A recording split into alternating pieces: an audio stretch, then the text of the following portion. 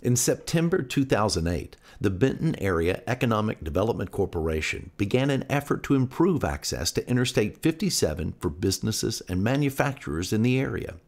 A plan was developed for modification of the existing interchange on I-57 and Illinois 14 to a split diamond configuration, incorporating access at I-57 and Petroff Road. The Access Justification Report, or AJR, was completed in 2010 and received concept approval from IDOT. The Federal Highway Administration also determined that the proposal is operationally acceptable. The Phase 1 engineering study is nearing completion, and at this point, the project requires funding to proceed.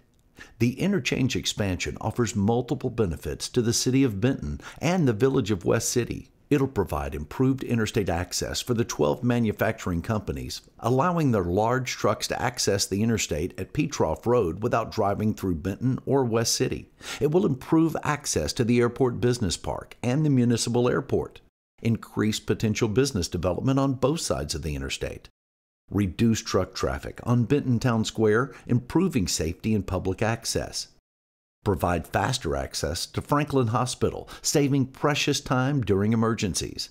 Improve interstate safety, allowing additional time and space for drivers to merge.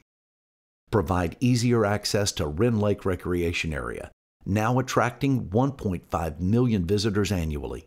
This project merits attention and should be added to the IDOT multi-year Plan Improvement Program.